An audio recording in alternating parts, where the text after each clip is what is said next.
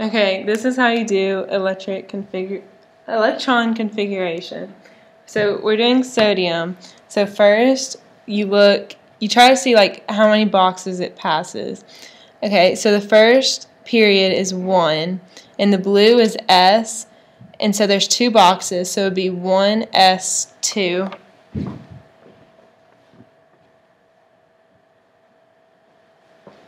And then the next row is 2, but there's only 2 blue boxes, so first you start with 2S2.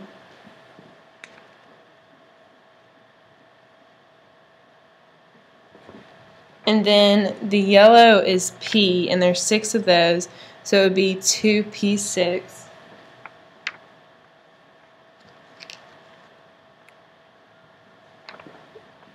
And then, okay, so sodium's the first one in row 3, so it would just be 3S1.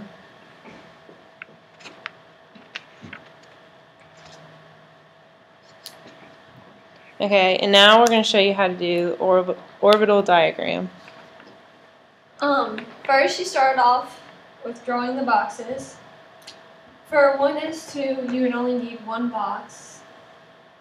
Because S represents 1 box.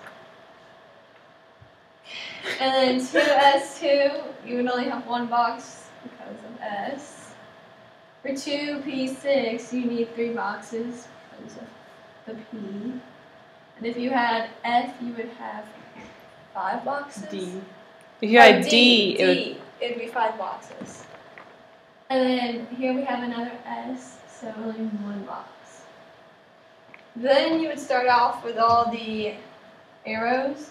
First you would do all the up arrows. So for 1S2, you would go up and down because you have the 2. And for 2S2, you would go up and then down because of the 2.